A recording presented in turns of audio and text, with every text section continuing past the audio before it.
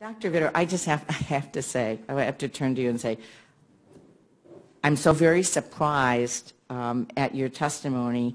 It seems in terms of saying that we should reduce the federal role and that we have too many graduates in our economy. Wow. I have to tell you, in Michigan, for Michigan, the Georgetown Center on Education and Workforce has said there's going to be, out of the 1.5 million jobs expected to be created in Michigan alone in the next 6 years, 1 million of the 1.5 million will take education beyond high school.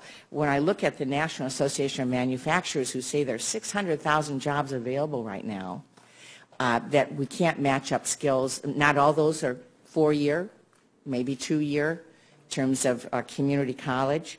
But when we look at the need on STEM, on science and technology and engineering and math and where we're going as an economy and so on, I'm amazed that you think that we have too many graduates going into our economy, and I wonder if you might speak about that.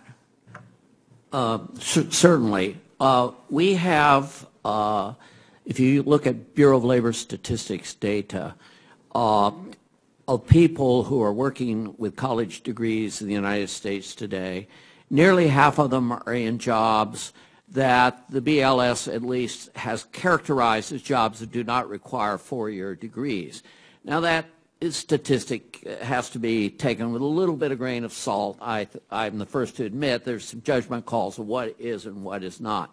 The unemployment rate among college graduates 21 to 24, just right out of college, last year was above the overall U.S. unemployment rate.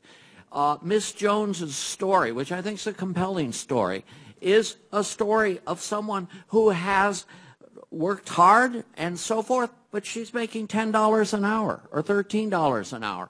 And this goes back to actually Senator Wyden's great bill that wants to bring more information to the students before they make these wrong decisions. I think there's a huge information problem here. I see we're out of time. So yes. Although I don't know who's running the hearing now, so maybe we aren't out of time. I think Senator Wyden is. Let me just say in conclusion that I don't hear anywhere from any business or anybody that I work with right now that we need less education, but for folks. But thank you again, Ms.